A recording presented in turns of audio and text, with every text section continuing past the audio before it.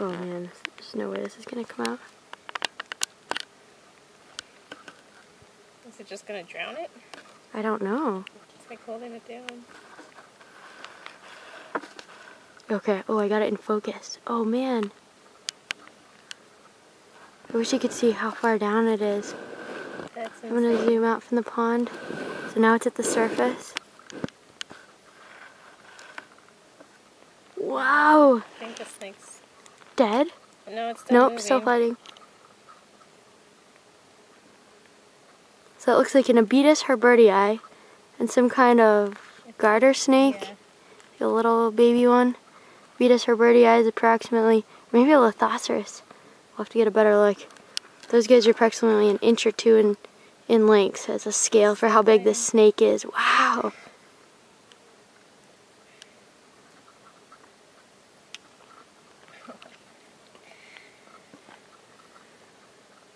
Oh my gosh. That must be a Lithoceros. Oh, it got away. Its head got loose. Oh, but the bug still got it. Oh, it's grossing me out so bad. Oh, like imagine how bad that would suck to be that snake. At least maybe it can get air. Maybe, It might be too late though. It's probably got like puncture wounds and crazy like digestive juices in it by now.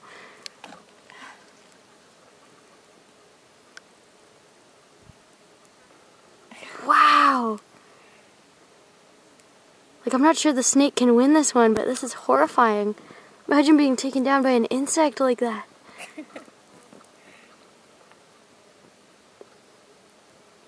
It's still wiggling, but its head's like at the top and it's not even It's given up. trying to breathe the air. Yeah.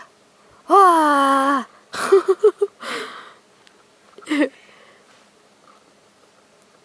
So is that another Abetus? Or I mean like a Lithoceros or something? It's like right next to it? Like right there? I think it's just the shell, like the... Just like a molt? Yeah, I think so. Oh my gosh. There's one over here. Totally killed the snake. It's eating it now. Inside the water? Yeah, I think so.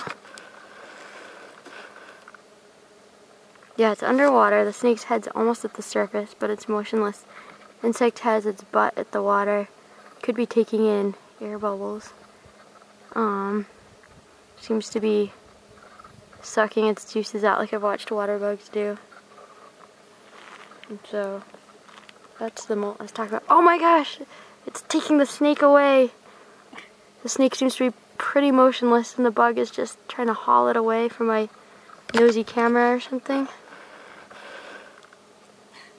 Down into the depths of its lair.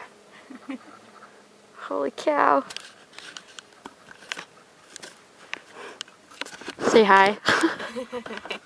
Try to focus.